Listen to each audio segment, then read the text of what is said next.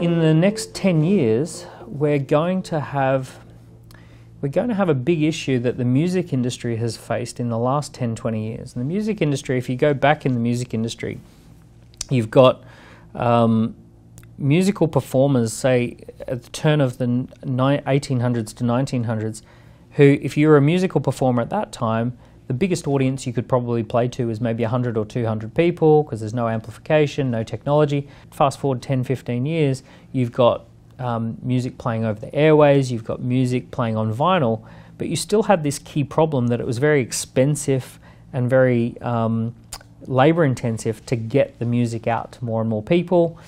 But what's interesting, fast forward to today, we have someone like Justin Bieber, for example, is playing in 10 million locations independently right this minute. He's playing in people's pockets, he's playing in clubs, he's playing on beaches. You can access something that he recorded once 5 years ago in any number of locations across any time.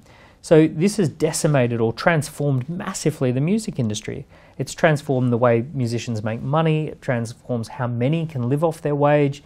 The difference is huge. That is going to happen to every single industry. The combination of software, automation, robots, and media assets, it's an interesting conversation as to how these types of technologies are going to transform the way we are in the next 10 years.